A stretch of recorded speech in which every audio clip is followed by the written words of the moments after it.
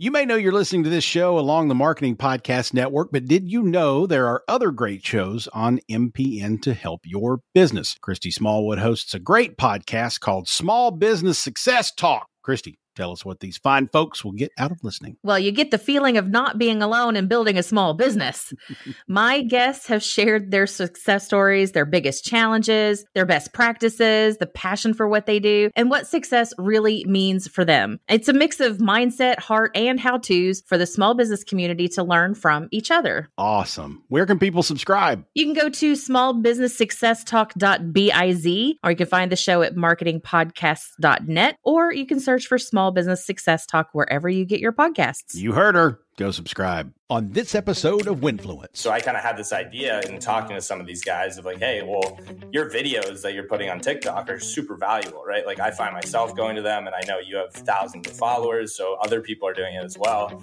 What if we just sold that content instead of selling the pics? And then that kind of creates an ecosystem where people are making their own decisions based on advice or analysis through short forms of content. So that's what we did. So picture a personalized feed similar to what you see on social media, Twitter, TikTok, Instagram, but we just deliver content strictly from our exclusive sports betting experts. There's a difference between being an influencer and actually influencing. I'm Jason Falls, and in this podcast, we explore the people, companies, campaigns, and stories that illustrate that difference. Welcome to Winfluence, the Influence Marketing Podcast.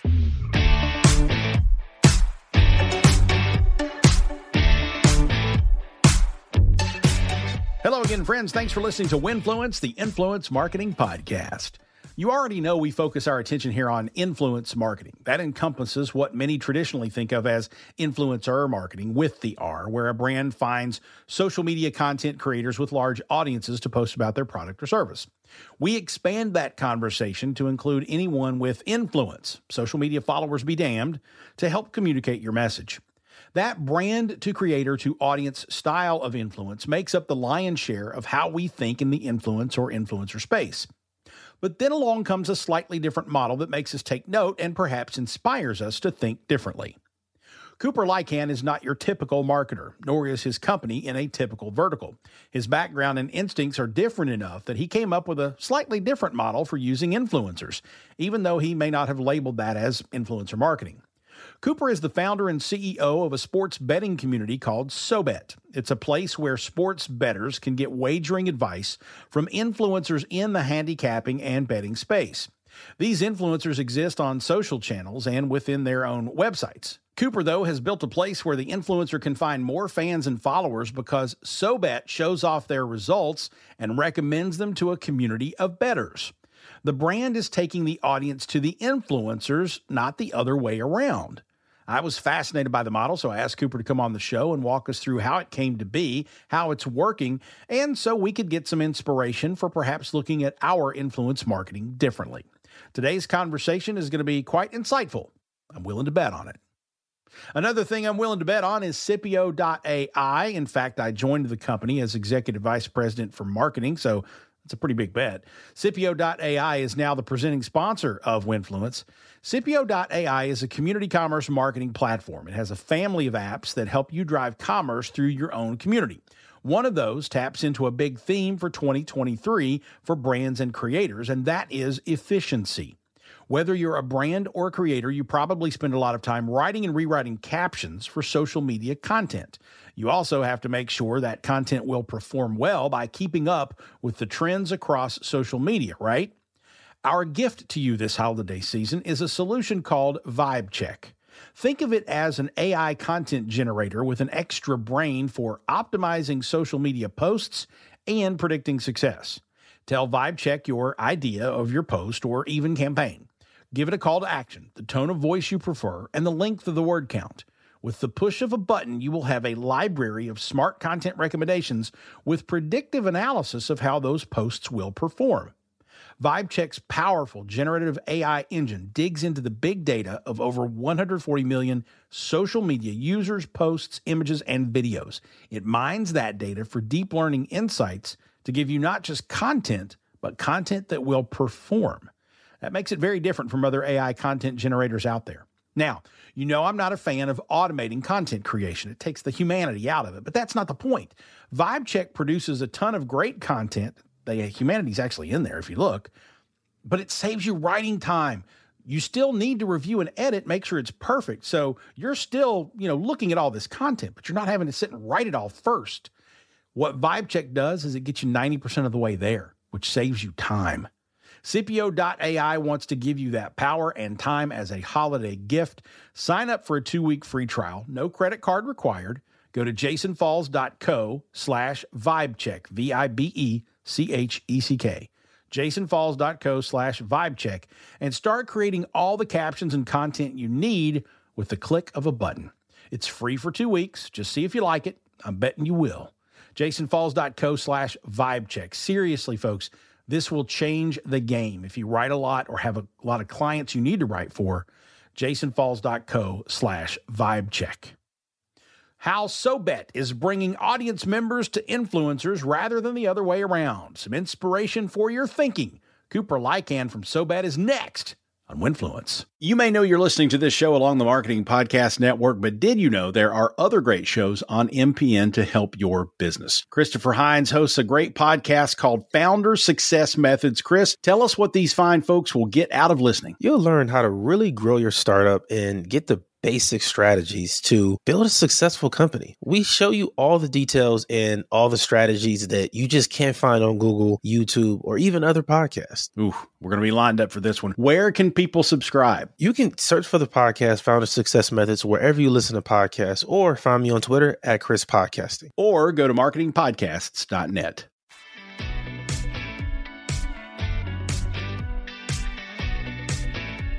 Cooper, first of all, you are a former U.S. Army Special Ops guy, West Point grad, right? Yeah, I am. Awesome. Well, thank you for your service, of course. Appreciate that. I'm curious now that you're an entrepreneur and running an interesting tech company that we'll dive into more in a moment. What is it about the Army that prepared you most for running a business? Yeah, I think it's a couple things, and probably at the time while I was in the Army, some things I didn't even realize. I think the first is being a teammate and knowing how to operate within teams, right? I think when you look across even the tech sector, which we're in, the most successful companies have the tightest teams, the most bought in teammates, and it ultimately creates success for the whole company. And then the second part is decentralized leadership, allowing people the autonomy to work, make things happen for the company, and just kind of realize what makes people tick in order to contribute to the greater success of the team. So I think it's mostly those two things that I've learned. And like I said, I didn't even realize I was learning them at the time. It just kind of happened. But yeah, I think those are kind of the two aspects. Excellent. Well, again, I can't thank you enough for your service to the country. It's not something that I ever had a calling for or felt like I was capable of doing, but my two best friends served. One still does. And I'm always humbled when I think about people who choose military life. So thank you again for your service. Yeah, I appreciate that. Now, let's talk a little bit about the business world you're in now, which I'm sure is often trivial compared to your former life. You are the founder and CEO of SoBet, which, if I had to guess, is maybe short for social betting. Am I far off? Give us the elevator pitch description of what SoBet is. Nope, you're exactly right. That's the name, and how it kind of came about was those two aspects, bringing together the social community aspect and the sports betting aspect. But kind of the short down and dirty story is I've been a sports bettor for the past 10 years of my life. Ever since I could be doing it, I was doing it in college. I was doing it in the military. What happened was I became very involved at the almost professional sort of level that people like to say, right? I was a profitable sports bettor for the past 6 years. And when PASPA was repealed in 2018, sports betting just exploded. And you saw the rise of legal mobile sports books. So it was just everywhere. They were spending billions of dollars on marketing. So everybody just became very familiar with it. But what you saw happen was the underbelly of sports betting that had already existed, right? It was just happening at more of an illegal level, but kind of like that taboo level started to come to the forefront. And a lot of these guys who had been involved in sports betting and selling picks, touts, those sort of services started to transition to social media to acquire their customers. And a lot of these people had a ton of experience sports betting, right? They had a lot of value to bring to the table and a lot of value to grow as an influencer due to what they were putting out there on social media. Kind of saw this and found myself as a sports bettor going to social media to pull out relevant information from these experts. So instead of going to your traditional media sources like ESPN, these bigger media companies, I was going to social media and following very specific people and using their videos and short form of content to make my picks. And in doing so, I got to know a few of them. And I sort of started hearing these gripes about, hey, we're all competing for the same customer. It's very hard to have a steady revenue stream because we're living and dying by whether our picks are good or not. And then on the user side of things, you have to swipe your card to get the picks. If the picks are bad, you're probably not coming back to that person. It was just a very unhealthy ecosystem for pulling out relevant sports betting expert information. So I kind of had this idea in talking to some of these guys of like, hey, well, your videos that you're putting on TikTok are super valuable, right? Like I find myself going to them and I know you have thousands of followers, so other people are doing it as well. What if we just sold that content instead of selling the picks? And then that kind of creates an ecosystem where people are making their own decisions based on advice or analysis through short forms of content. So that's what we did. So picture a personalized feed similar to what you see on social media, Twitter, TikTok, Instagram, but we just deliver content strictly from our exclusive sports betting experts. And they do it in short form, short write-ups, videos to make it very concise and kind of give people the 5-minute experience that they're putting hours and hours of research into in order to kind of help casual sports bettors make quicker informed decisions. So we launched it in June of this year. We're currently at 26 influencers with 1.3 million followers behind them across all social media platforms. And today we're at a few thousand paying users, and we've just grown rapidly throughout the football season. That's awesome. Now, the sports betting world is a really big competitive landscape. I think most people would understand that the world we're talking about here is dominated by DraftKings and FanDuel. And I know there's a lot of sort of different features and tiers of the different players that are out there. So I want to make sure everybody understands, to be clear, SoBet is not a sports book, right? Tell us how it differs from, say, a FanDuel or even a casino sports betting site. No, we're just content, right? We're a media platform where we contract sports betting experts who deliver expert content in short forms of media. So we're completely agnostic from the sports books. And I think you make a good point. It's an incredibly competitive landscape on the sportsbook side. And because of that, the sportsbooks have poured a lot of money into affiliate marketing. For people who don't know what affiliate marketing is, for these sportsbooks, they pay all these media companies per new money user that the media company generates. So they give them banner ads to put on their sites. They plug them into podcasts, all your traditional forms of paid marketing. And then in return, they pay an absorbent amount of money for a new money user, for somebody that deposits money onto their sportsbook. What this has kind of done is it's created a lot of ad fatigue in the space, especially for your casual bettors, right? We were sitting in a room the other day and I said, look, there were 100 people in this room. And if you asked them what DraftKings was, they would probably say they knew, but probably only one or two of them actually have an account, which just kind of tells you the reach that these sportsbooks have and the competition that it would take to break into a marketing channel like that. But what it's also done is it's kind of a taboo thing for a sportsbook marketing through sports betting content, right? Because ultimately the sportsbook is made to make money. So they have to make a profit, and ultimately they have to have people lose to make a profit. So it's kind of created untrusted channels for content, if you will, where the same media company that's telling you who to bet on is marketing for all these sportsbooks, right? So not only do you have ad fatigue, but you have just kind of like this weird taboo phenomenon going on where the sportsbook's telling you who to bet on. So what we've done is we've stayed completely agnostic to date. And I think there's ways to work with sportsbooks in order to get them involved. I think there's a ton of ways. But right now we're trying to build just that trust with our user base through communication. And that communication is just expert content, staying agnostic from sportsbooks. Well, I could definitely see a scenario where your experts, your influencers that you have in your community are, so widely used and so widely trusted, the sports books come to you and say, hey, let's put your independent third-party experts as recommenders on our site so that it separates that sort of, I guess, bias, if you will. Because if I go to, let's say, DraftKings, and the DraftKings experts are telling me to bet a certain way, but DraftKings only makes money if I lose, then there's obviously some bias there. So I could definitely see you building a foundation that fixes that maybe, right? Yeah, exactly. And our platform is premium too. So it costs money to access this information. We charge users $9.95 a month. So ultimately, there's money in the ecosystem, especially for us to operate as a business, but also for a company to come in like a sports book and potentially partner with us in some way. like you're kind of alluding to.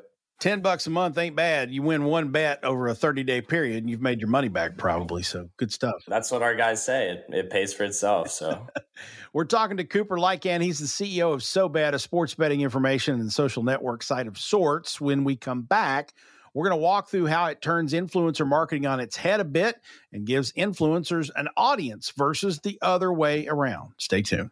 You may know you're listening to this show along the Marketing Podcast Network, but did you know there are other great shows on MPN to help your business? Ian Truscott hosts a great podcast called Rockstar CMO. Ian, tell us what these fine folks will get when they listen. Well, Jason, I'm no rock star, but I've picked up a thing or two over the last 20 years on my tour from sysadmin to CMO, and each week I chat with the true rock stars, my fabulous guests and chums, and share what we call marketing street knowledge to inspire our listeners in a rock star. Amazing. Where can people subscribe? Go to rockstarcmo.com, find the show at marketingpodcast.net, or search for Rockstar CMO FM wherever you get your podcasts. You heard him. Go subscribe.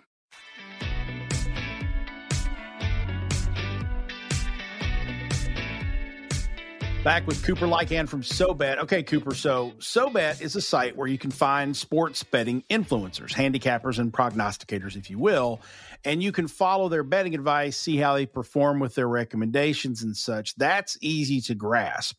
But this isn't a bunch of handicappers who work for you and they are creating content for your site exclusively or whatever. You've gone out and engaged existing sports betting influencers to offer up content on your site. Tell us a little bit more about how you came upon that model and what was the reaction when you approached some of these folks and said, hey, I've got this idea, you want to do it?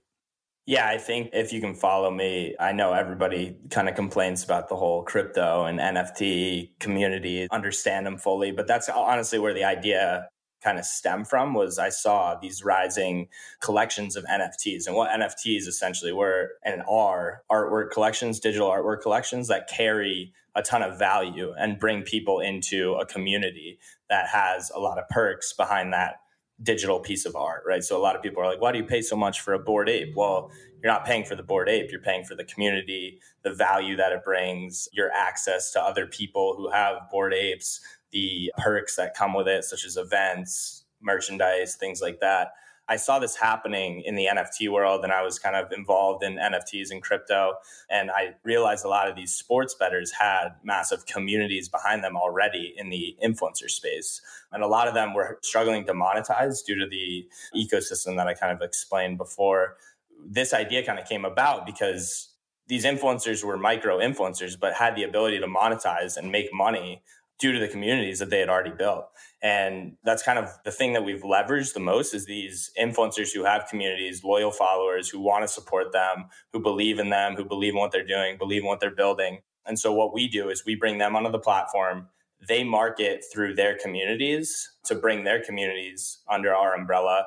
And then we give them 60% of the revenue for any paid users they generate off the $9.95 a month. And that's perpetuity. So that's as long as they're on the platform, they're getting that money. So we have influencers, micro influencers, who have 30, 40, 50,000 followers making thousands of dollars a month, and now actually turning it into a full-time job where they can spend all of their time creating content, all of their time putting analysis and work into sports betting, where they can actually work on growing that community to further monetize it, versus working a 9-to-5 job, not making enough money, having to grind on the side to create content and build that community. So we've really kind of taken a community-based approach to bring all these individual communities under one big sports betting community.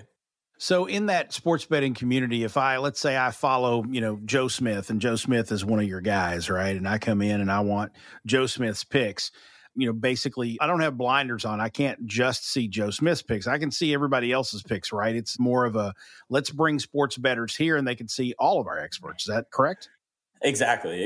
And it's not necessarily to say every single pick that Joe Smith posts is going to be on there, but it's just, we put out over 200 pieces of exclusive content. It's kind of like how we like to frame it, because it's not just picks too. There's a lot of educational videos. Some influencers have actually run promos behind the paywall where they've driven users to the site to take part in a contest. We kind of like to blanket it as expert sports betting content. And yeah, really just our overarching goal is to engage these communities, to bring them into a healthier community to where they are getting more informed through our content, but also having some sort of entertaining edge to it. That's great. So it's not a tip sheet. It's basically just come in, and if you like talking about sports and you like talking about sports betting, there's a bunch of content here for you to consume in a community to engage with. That's fantastic. Yeah, exactly. So the reason I'm so fascinated with SoBet and why I wanted to kind of roll this out here for the listeners of Winfluence is most brands approach influencers and say, I want to partner with you so you'll tell your audience about my product. And you guys do that, certainly, but you're actually approaching influencers and saying, I want to build an audience for you over here on my site, which will make you more trusted, qualified, and influential in your marketplace. That's a very different approach. Is the intent for SoBet to drive traffic to the site to find more influencers, or are you counting on the influencers primarily to drive traffic from their audience and then discover other influencers? Where's that mix for you? Yeah, right now we're very creator heavy. We actually don't do any paid marketing. All our marketing's done through our influencers, and that's where the bulk of our customer acquisition comes from. And naturally, it's just kind of grown itself, right? Like once one influencer who has 40,000 followers, he's making thousands of dollars, and he has a couple more influencers that he knows, and he tells them they want to be a part of it.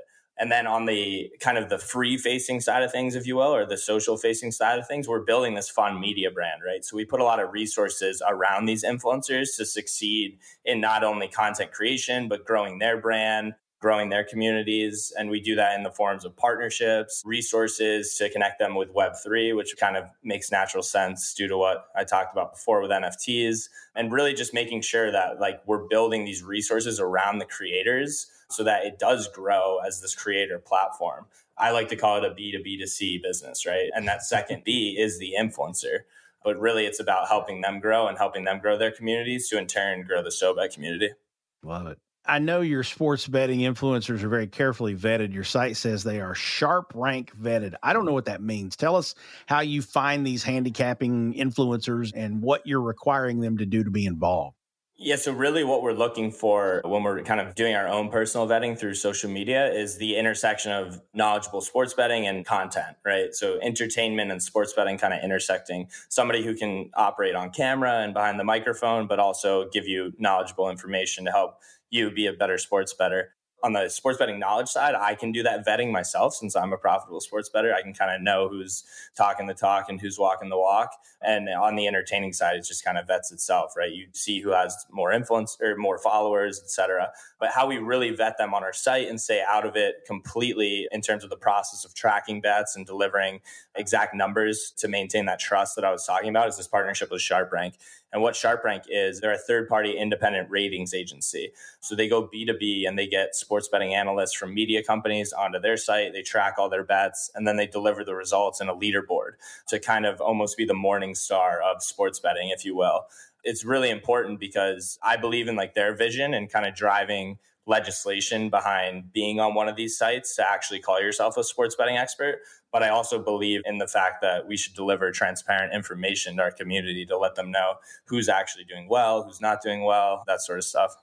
I'm curious if you think that this model might work in other verticals. If you were to start, let's say, a cocktail recipe website, could you go engage mixologists and bartenders to provide you with exclusive content? And do you think there's a market there for people who would want to subscribe to that content? And that might be a bad example, but what are your thoughts there?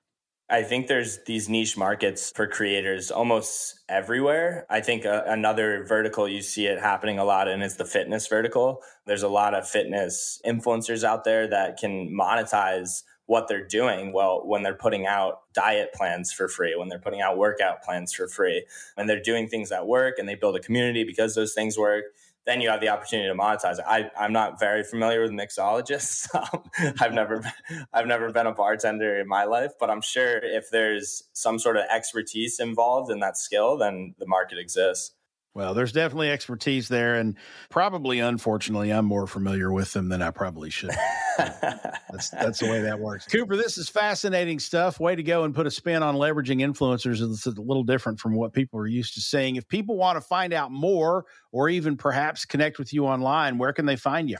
Check our website out. It's sobet.io. Sign up for the platform. It's $9.95 if you're interested. I think it's low enough price point to check it out. We got a lot of entertaining content on there. And then also I'm on LinkedIn. So check me out on LinkedIn. I post all our updates generally on a weekly basis. So that's a great place to follow our progress as well.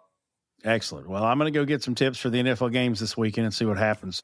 Yeah, you should. Thanks for the ideas and thanks for sharing with us today. Okay. Thanks, Jason. Thanks for having me on. Certainly a unique industry and perspective on how influencers are used there at Sobet. Find links to it and Cooper's LinkedIn on the show notes at jasonfalls.co/Cooper Lycan. He is spelled COOPERLYCAN, jasonfalls.co/Cooper Lycan.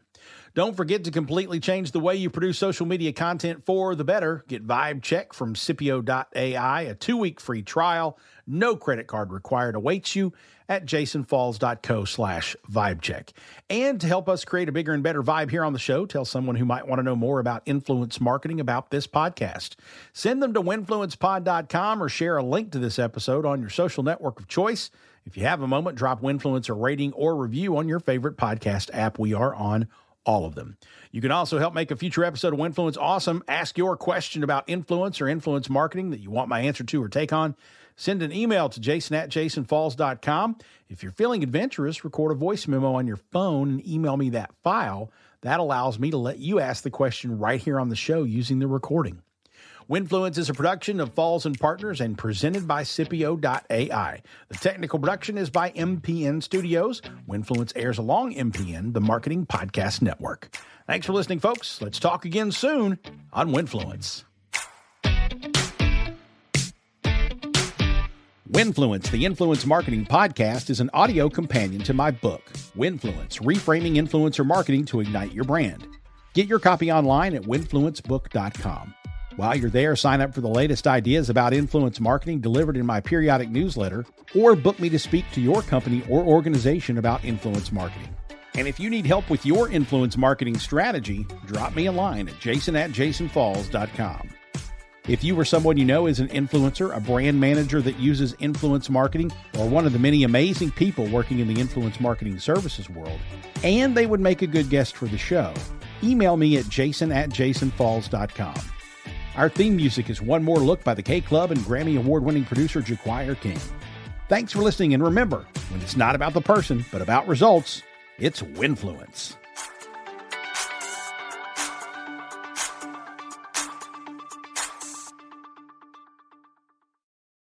You may know you're listening to this show along the Marketing Podcast Network, but did you know there are other great shows on MPN to help your business? Christopher Hines hosts a great podcast called Pod Central. Chris, tell us what these fine folks will get when they listen. We help you launch, grow, or monetize your podcast. We even help those podcast business owners out there grow their agencies and get more clients. This is a place where you come to learn everything podcasting. Wow. Where can people subscribe? Search for the podcast wherever you listen to your shows, or find me on Twitter at Chris Podcasting, and I can send it to you directly. Or go to marketingpodcasts.net. This podcast is heard along the Marketing Podcast Network. For more great marketing podcasts, visit marketingpodcasts.net.